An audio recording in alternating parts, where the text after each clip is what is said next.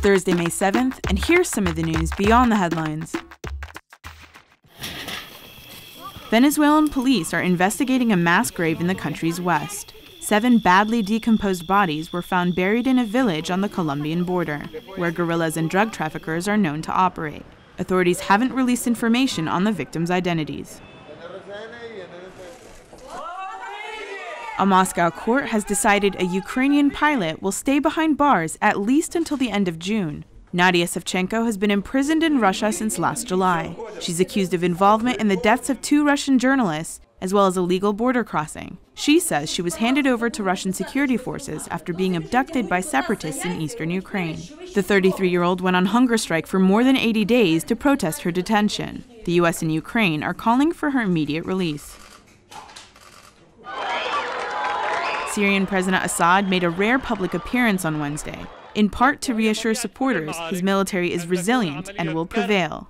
Rebel forces have captured spans of strategically important territory, most recently in Idlib province. Assad said in the country's long and fierce war, there are attacks and retreats, and victory and defeat are to be expected.